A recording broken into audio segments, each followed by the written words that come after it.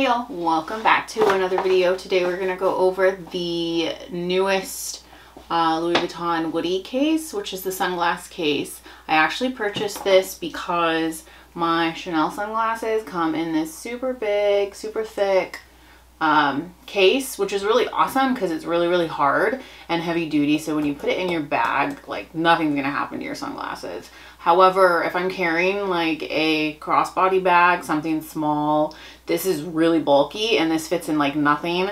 Or if it does fit in something, this is the only thing that I can put in my bag. So I wanted something a little bit more compact than this that I could put my sunglasses in and keep them safe instead of carrying this. Usually what I end up doing is I just throw my sunglasses into my bag and that's not healthy for them. So we're gonna unbox this. It's from the newest collection, the By the Pool. I had my sales associate order this for me because everything else had come out from the collection except for this and I think the Nice. And so I messaged her and I was like, hey, is this still coming out? Here's the product code, please.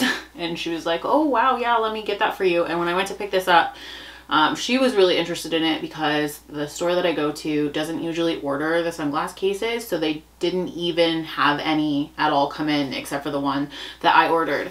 So it was really exciting to get this.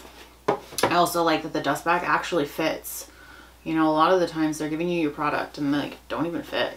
But here she is in her full glory. And of course I'll put close-ups, but you can see it's one piece of canvas in like the pink yellow gradient. I also like that it's normal size monogram instead of the giant monogram. Super not into the giant monogram. The bottom here is vachetta, and when you open it, this is also vachetta. And it says made in France. So the one, of course, the like first thing is you're going, oh my god, this is gonna get dirty.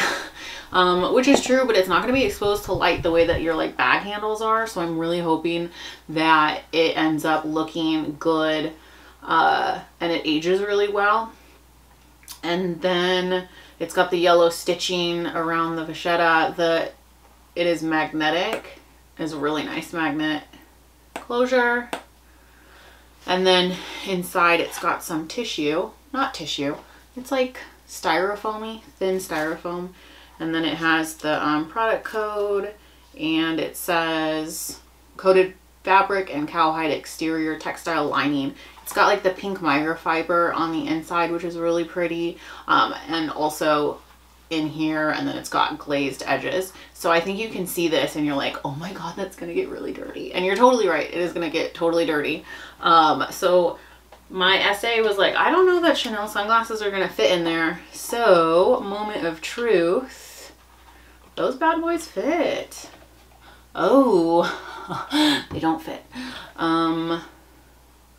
Ooh, oof, you see that? That does not fit. That is not closing. That's not closing at all. I think these would probably do fine with sunglasses that have, that are flat. God, they just look like they should fit. I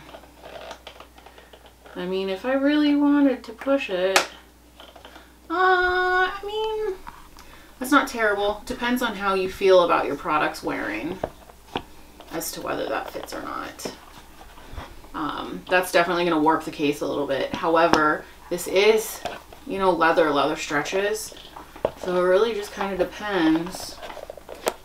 It's even worse if I try and flip it around. It's better if the sunglasses go there. I don't know. I don't hate it.